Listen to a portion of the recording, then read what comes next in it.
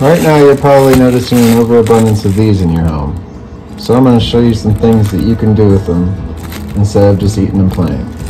First off, I took 5 of your portions, which equals a pound.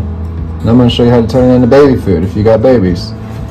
So you're going to take your carrots, put them in a bowl. Next, you're going to take some oil, and you just need 1 tablespoon.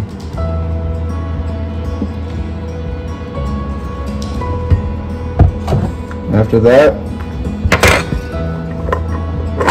just toss them up, get them coated evenly.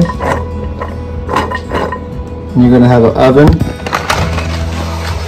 preheated to 475 degrees. Spread them evenly on a baking sheet.